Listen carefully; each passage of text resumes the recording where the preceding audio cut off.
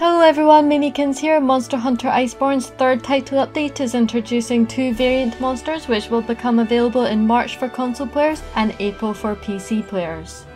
Variant monsters are a more powerful version of their species and have extra mechanics, so while they may look very similar to the original monster, the battle will feel different and be more hectic.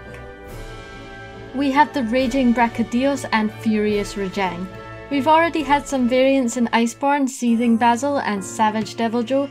If you played against the original versions, you will know these are simply not reskins. Raging Brachydios was first introduced in Monster Hunter 4. He is noticeably larger than the original version and his slime is much more explosive, often detonating almost immediately. The ground shakes when he pounds the ground, making attacks feel very powerful. He looks like he may even have some sort of supernova type move which has a huge radius. The developers have already said in a recent developer diary that players will be locked in the room with this guy during certain phases. Even forecasters will be rendered useless. It's a live or die situation, players will have no choice but to deal with the monster's mechanics. The second monster is a Furious Rajang. PC players just got the update for the original version. If you thought that guy was rough, well this guy is just crazy.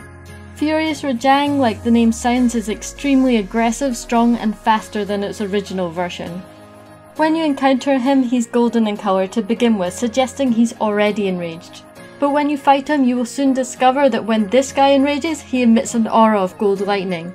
Unlike the original Rajang, this Furious version starts off with his tail already broken, which could explain why he's so mad. Out of both the new monsters coming, I think Furious Rajang is going to be harder. The tempered version of the original Rajang can be challenging and capable of one-shotting an unprepared hunter, so I can imagine this version hitting harder and faster will give people a good challenge, or maybe a few broken gamepads. I'm really interested to see what type of weapons may be crafted with these materials. As it stands, the original Rajang has some of the highest raw damage weapons in the game. Brachydios also looks very interesting and much deadlier than his counterpart already in Iceborne. I think the Palicos are going to need a bigger cart because I foresee a lot of feints incoming. Furious Rajang's armor set is coming with a brand new set bonus. The Palico armor is super cute and looks like it's been inspired by the Monkey King, which is an ancient Chinese story about a famous monk. Brachydios armor is going to include the Agitator set bonus. Not sure if you can mix and match this with the ones currently in game. I really love the design of this Palico armor. It's like a mini Brachydios, and I'm sure Dee will be really excited about that. There's a new item being introduced for the Guiding Lands called the Banishing Ball, which lets the quest leader remove a monster from the area. There's also going to be various other updates to the game. Raised the maximum level of Master Rank armor upgrades, so you're going to be able to use armor spheres to upgrade your armor even further. Added an augmentation feature that lets you customize the look of your weapon, and this is basically layered armor for your weapon. Now this is coming in 2 parts, so not all weapons will be able to be modified right away, but that's something that we can look forward to.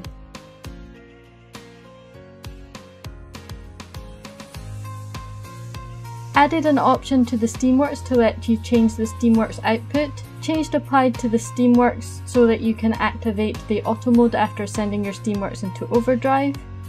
You can now collect item rewards on the round just before Steamworks overdrive. Change applied so you can now receive Hunter Helper rewards from the Master Rank quests. The developers have said that basically you're going to get rewards if you're helping people of a lower Hunter rank than yourself. So this is going to be nice just to encourage people to help out lower rank people to get their missions done. New designs for squad cards added. New pendants have been added. And some of the charms have also been upgraded to an additional level. The Fury Charm, Power Charm, Mighty Charm and the Challenger Charm. And there's also the usual various bug fixes. Some of these new additions are going to be paid for content, like the room decor, including a new theme for your room, as well as various monster figurines. There's also BGMs that you can purchase for your room, a lot of remixes of the various monster songs in Monster Hunter World.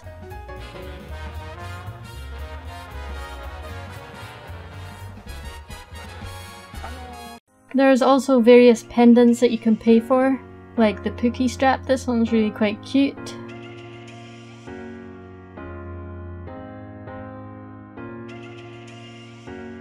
There is also a new sticker set that you can get. They've also added some free content as well, with new hairstyles of your favourite Monster Hunter characters. There's a new festival coming in April which will bring back most of the event quests as well as some new ones, giving you the opportunity to collect some special items from both the fest itself and event quests.